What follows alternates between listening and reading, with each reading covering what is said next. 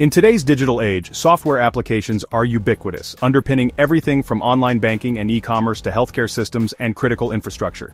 This reliance on software makes secure coding practices paramount. Secure coding involves designing and developing software with security in mind, proactively mitigating potential vulnerabilities that malicious actors could exploit. Failing to prioritize secure coding can have dire consequences. Data breaches, financial losses, and reputational damage are just a few of the risks associated with insecure software. Organizations and individuals alike must prioritize secure coding practices to safeguard sensitive information and maintain trust in the digital world. The importance of secure coding cannot be overstated. By adopting a security-first mindset and implementing robust coding practices, developers can create software that is resilient to attacks and protects the interests of users and organizations. In this video, we delve into the fundamental principles of secure coding, providing a comprehensive overview of the essential practices that contribute to the development of secure and reliable software applications. Input validation and sanitization are fundamental aspects of secure coding, serving as the first line of defense against a wide range of security vulnerabilities, including cross-site scripting and SQL injection attacks.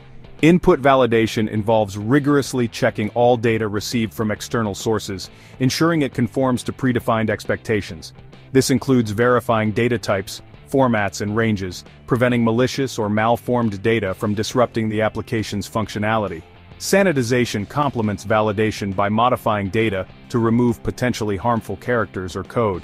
This process neutralizes any malicious elements that might have bypassed validation checks, rendering them harmless. For instance, a web application that fails to validate and sanitize user input could be vulnerable to cross-site scripting attacks. An attacker could inject malicious JavaScript code into input fields, which would then be executed in the browsers of other users, potentially compromising their accounts or stealing sensitive information. By implementing robust input validation and sanitization techniques, developers can effectively mitigate the risk of such attacks, ensuring that only trusted and sanitized data is processed by the application. Authentication and authorization are crucial aspects of secure coding, ensuring that only authorized users can access sensitive data and functionality. Authentication verifies the identity of users, while authorization determines the level of access granted to authenticated users. Strong authentication mechanisms, such as multi-factor authentication, are essential to prevent unauthorized access. Multi-factor authentication requires users to provide multiple forms of identification, such as a password and a one-time code sent to their mobile device, making it significantly more difficult for attackers to compromise user accounts.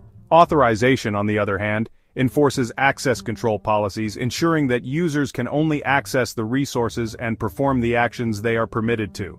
This involves verifying permissions and roles before granting access to specific data or functionalities. Implementing robust authentication and authorization mechanisms is paramount for protecting sensitive information and maintaining the integrity of software applications.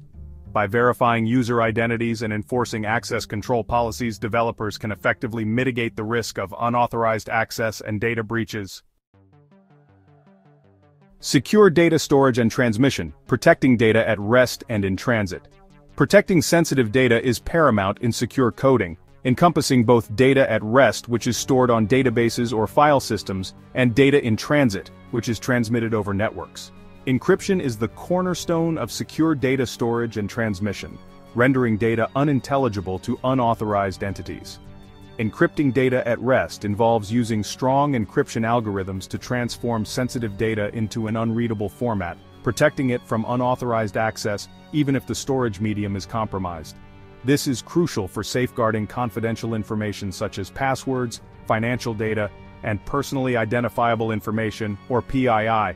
Similarly, encrypting data in transit safeguards data as it travels across networks, preventing eavesdropping and man-in-the-middle attacks. Secure communication protocols such as TLS and SSL encrypt data exchanged between clients and servers, ensuring that sensitive information remains confidential during transmission.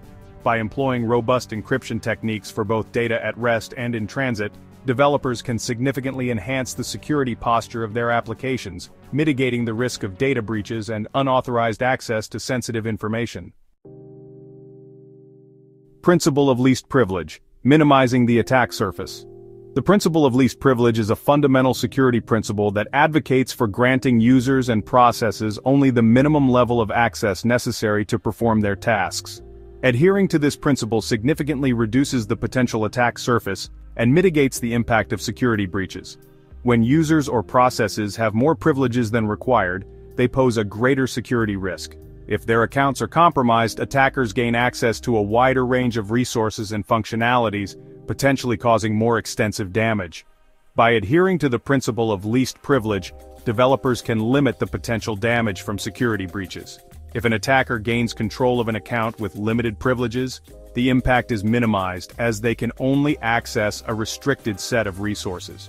For instance, a web application should not grant administrative privileges to regular users. Similarly, a database user should only have the necessary permissions to read or modify specific tables, rather than having full database access. Implementing the principle of least privilege requires careful consideration of user roles, permissions, and access control mechanisms. By adopting a least privilege approach, developers can enhance the overall security posture of their applications, minimizing the potential impact of security incidents. If you learned something new, like the video and share your thoughts in comment section, and don't forget to subscribe the channel for more related videos.